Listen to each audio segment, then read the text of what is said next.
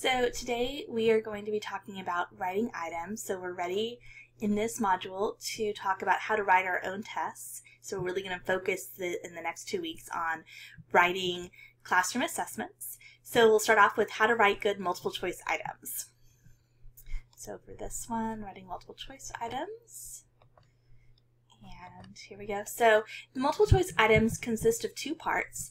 There's the stem, which is the question. Sometimes it's an incomplete statement. And then the alternative. So there's one correct answer, and then there's three or more distractors. So those are the alternates, so the alternatives. And the tricky thing about a multiple choice item is really coming up with those distractors so that they are things that could plausibly be correct and will serve as, good distractors for the correct answer.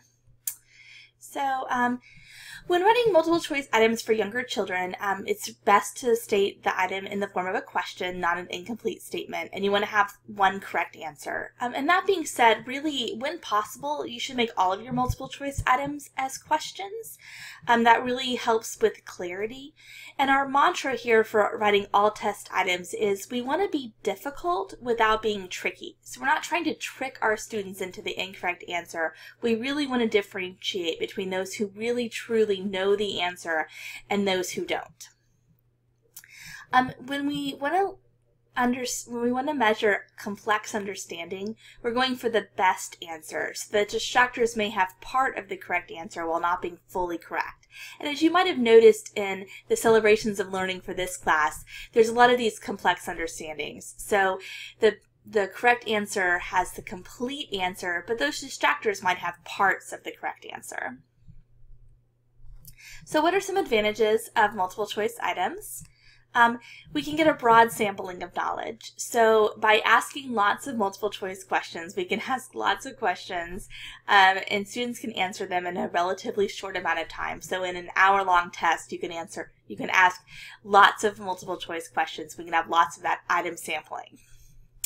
They're easy to score, so because they're objectively scored, we can even use computers or Scantron machines to score them. They're objective, so that increases that reliability, right? And they're more reliable than binary choice. Why would I say more reliable than binary choice? Right, because binary choice, there's two options, so I have a 50-50 chance of getting it correct. So there's a 50% chance of me guessing the correct answer, so I would get a false positive. So I would get the correct answer even if I didn't actually understand the concept. Whereas with multiple choice, I only have a 25% chance of guessing the correct response when I don't know the answer. And the other thing that we can do is if we carefully write our distractors, we can pinpoint misunderstandings. So a simple example of this would be something like, let's say that my question was, what is 4 plus 2?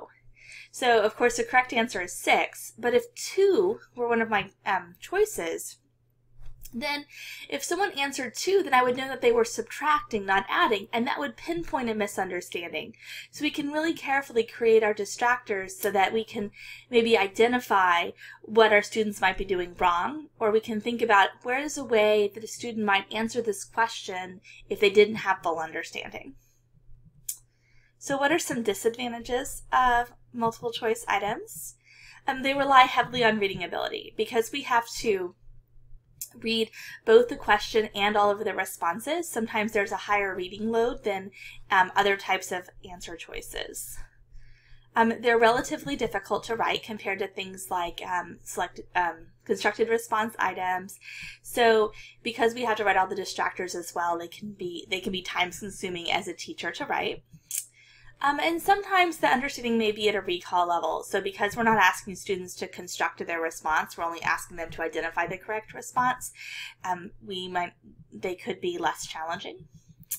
So we're going to talk about guidelines now. So I'm going to go over just some really clear guidelines on how to write multiple choice items. And so you might want to come back to this PowerPoint as you're writing your content knowledge instrument this week and really think about and make sure that your test items that you've created follow these guidelines. So the first one is write the STEM as a clearly described question or task.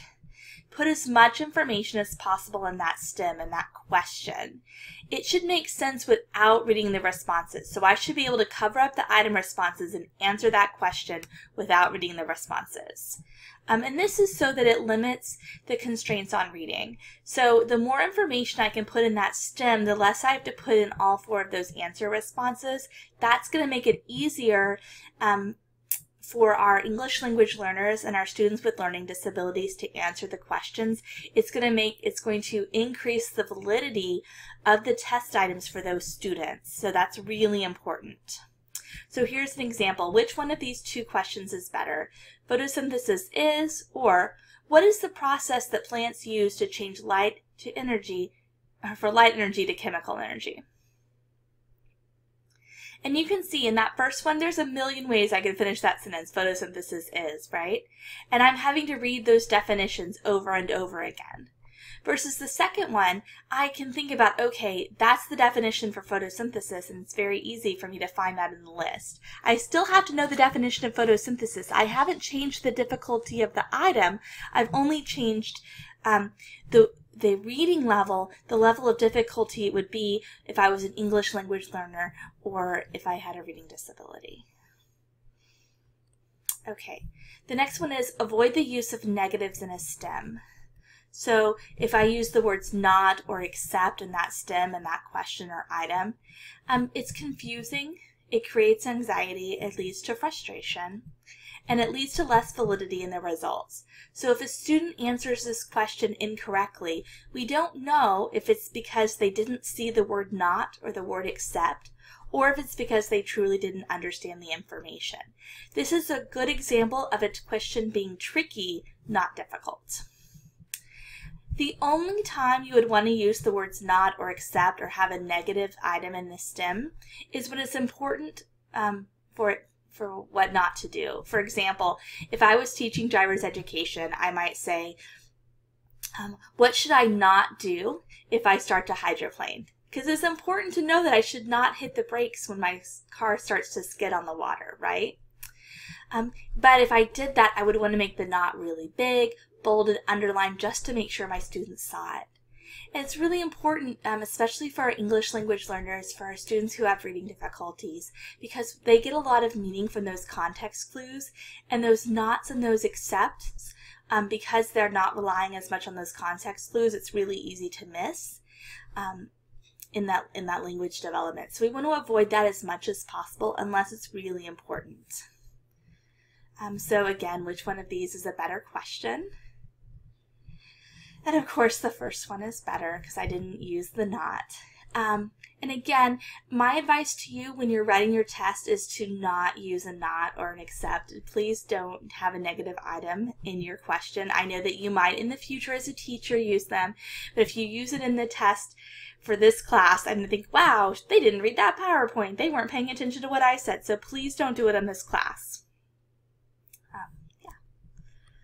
Okay, write the correct response with no irrelevant clues. So the correct response shouldn't be longer, more elaborate, more detailed, more general, or more technical. So you guys have all done this where you've taken a multiple choice question and you didn't know the answer, but you could guess the correct answer just by looking at the answer choices and saying, oh, well, this one looks different than the others. I bet it's the correct answer, right? Good test takers do this. And the problem is, right, now we're not measuring who knows the material and who doesn't. We're measuring who can answer this test question better, right? And that's not the construct we're trying to measure. So usually, some, and generally are clues to the correct answer. So again, how often are senator elections held, or how often are senator elections usually held, right? So I just added that usually to the stem instead of in the answer choices, and then it's really easy to find out, to correct for that, right? So again, just think about that. Just trying to make sure that we're making all of the answer choices equally plausible. Oh, oops, okay. Oh, and here's another example. So a synonym for altercation. And you can see in the first one, in the first example, the first word is maybe a higher level word, but then the last 3 words are not. So we want to make sure that all of the words sound the same. They all have the same kind of higher vocabulary. Okay. Oh, so this is wrong. It actually should be the second set of words is a better answer for that. So my slide is wrong, right? Write distractors that are plausible yet wrong. So unless they're useless if they're so obviously wrong that the students don't consider them. So my biggest pet peeve on a test is when a teacher writes down an answer choice like Mickey Mouse or George Washington when it's clearly not the correct answer, and they just get added as a giveaway or as something that's maybe funny or cute on a test. And the problem with this is that it rewards students for having cultural understanding when other students might not have that cultural understanding. And we might say, well, gosh, who doesn't know who Mickey Mouse is, right? And maybe that's a fair assumption, but what if you did have a student who was an English language learner who was a recent immigrant to the United States and they didn't know who Mickey Mouse was? Now you've put that student at a disadvantage, right? I had a friend who taught college, he taught archaeology, and he was so proud of himself because he wrote this test. And on the test, he had added the names of hockey goalies as answer choices in all of his multiple choice questions. He was like, well, how clever was I, right? The problem is, right, this disadvantages students who don't pay attention to hockey, right? And that's a systematic disadvantage probably for his female students, right, who are less likely to follow hockey. So we don't want to do this. We don't want to add distractors that are not plausible. So if you only have 3 choices, only add 3 choices. It's fine. Try to identify those common misunderstandings. Again, think about how would a student who didn't understand this information, or what's a common mistake a student might make. If you can't get to 4 distractors, that's fine. Just add 3. And you can add fewer with younger children. So again, who's the author of the yellow wallpaper? And you can see in that first one, Jim Carrey.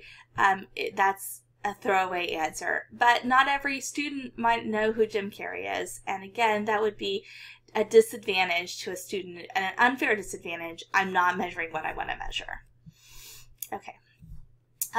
Avoid using all of the above or none of the above, or special distractors. Popham talks a lot about this in his in the chapter, and he disagrees with me about the none of the above distractor. He thinks that it maybe is fine sometimes. I think that I would avoid all of them, all of the above, none of the above, A and B, but not C, because I don't think they measure what we think that they should measure.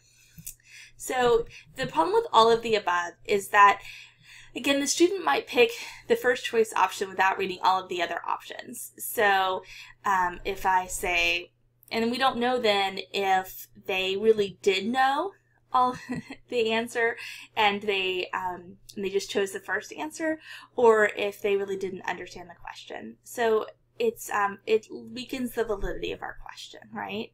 And none of the above, again, it's only relevant if we really need students to know what not to know, right? And so it just gets a little bit hazy. And then those things like A and C but not D, it's really measuring more reasoning than knowledge. It takes longer to answer, and students can get wrapped up and confused rather than really measuring their knowledge. It's an example of something that's tricky rather than being difficult. So again, which artist was part of the Fauvist movement? And we have all of the above. And sometimes we do this because we have a hard time kind of coming up with good distractors. So we'll just add all of the above because it's easier for me to think of 3 Fauve artists than to try to think of 3 artists that were not. So again, sometimes we do this just kind of out of what's easiest for me to write rather than really thinking deeply about writing good questions. Okay, here's another one. Again, none of the above, or using all of the above. Okay, use each alternative as the correct answer about the same number of times. Again, sometimes we as teachers kind of get in this rut where we use B and C more often than A and D. So it's really nice in Blackboard because I can have them randomize the answer choices, and so it does it automatically. I don't have to think about it. But as teachers, we just need to be careful and make sure that it is truly random. We don't want to do something cute like make every answer A on our test, because what happens is it really causes the students to second guess themselves. Or if there is a pattern and a student recognizes it, then they might just continue using the pattern rather than really answering the questions. And so now what we've taught them is recognizing a pattern rather than actually answering the test item. So really and truly, just be random, use each alternative about the same number of times. Try again, don't just measure what you want to measure without other things. So now we're going to talk about the different ways in which we can use multiple choice items to measure different levels of thinking. And for this class, I really divide this thinking into knowledge, application, and deep understanding, just to simplify and really to think about the three main ways in which we might be assessing knowledge types. So to assess knowledge, and again, this is pretty straightforward. We can use it to measure terminology, like vocabulary, the knowledge of facts, the knowledge of principles, and if we change the word, then it's comprehension. So if I use the definition straight from the textbook, that's just a basic recall of fact, right? But if I change that wording slightly, then or more in depth, then it's really, did they understand? It's really measuring that comprehension of skills, right? So that's helpful. I can have it measure application. So, and this is a lot of what you see in our in the test that I give you, right? Like, it's not just, can you recall what the definition is, but can you apply what we've done and what we are learning about in class to a real life situation? So application, measuring how they use this knowledge in a new situation, and that transfer of knowledge. And the level of the newness of that task determines the difficulty of the task. So how new it is. So in class, if all we've done is add oranges, and then on the test is apples to apples, that might not be a huge transfer for students to make. But in the class, if we've done lots of addition, and then in the test I've asked you to kind of change that addition to subtraction, that's a huge transfer of knowledge, right? So really thinking about what that application looks like, and how that might change the difficulty of what we've done, right? And then deep understanding, and I think that this is where a lot of times we kind of think, well, multiple choice really just measures a recall of knowledge, and there's a lot of pushback about whether or not multiple choice can measure this deep understanding, and I really do think that it can. And I think that as we've moved forward with our standardized testing and the FSAs and the new world-class standards, as we talked about in our first module, we've seen how these multiple choice items really can try to help students try to measure their students' deeper understanding. So we'll go through some examples. But there's kind of two ways to measure deep understanding with multiple choice items. We can focus on a particular skill of deep understanding, like asking students to identify something like fact versus opinion, which takes deeper understanding. Or use knowledge to perform a problem-solving task. And why would I want to use multiple choice to measure deep understanding rather than something like essay or a project that we traditionally use to measure deep understanding? Well, of course, right? With a multiple choice item, I can ask so many more questions. I can get that I can get that broad item sampling that I can't get with an essay or a project. Okay, so here's an example. When Johnny says, "Stay gold, Ponyboy," what is he asking Ponyboy to do? So this is a deep understanding. I really have to understand the outsiders. I have to understand what that quote was about in order to understand what Johnny meant in that statement. So again, it's deep understanding of the context of the knowledge and the characters. So this is identifying assumptions. Another example, Peter told the group that the ill-prepared, ridiculous senator had no business being involved in the debate. Which words make Peter's statement biased? So we know the statement's biased. I have to identify why, right? So that's recognizing bias. Again, it's measuring deeper understanding. And this is another example. If you teach elementary school and you've taught reading comprehension, getting students to identify main idea is one of the more difficult things we ask them to do, right? And it's something I know you guys spend a lot of time on in elementary school, helping students conquer the skill, right? And that's because it really takes deep understanding. I have to read an entire passage and then I have to summarize it. I have to really understand that skill. So identifying main idea, that's a deep understanding, a synthesis of what they understood from the passage. And then finally, here's an example of hypotheses. If there was a significant increase in the number of hawks in a given area, what would happen to the ecosystem? I'm looking at scientific principles here, and I'd really have to understand the life cycle of of predator and prey, right? So again, we can use multiple choice items to measure these deeper understandings in addition to the kind of classic knowledge type items that we normally think about. So this was a summary of how to write multiple choice items. I really look forward to seeing how you apply this to your labs this week. Bye.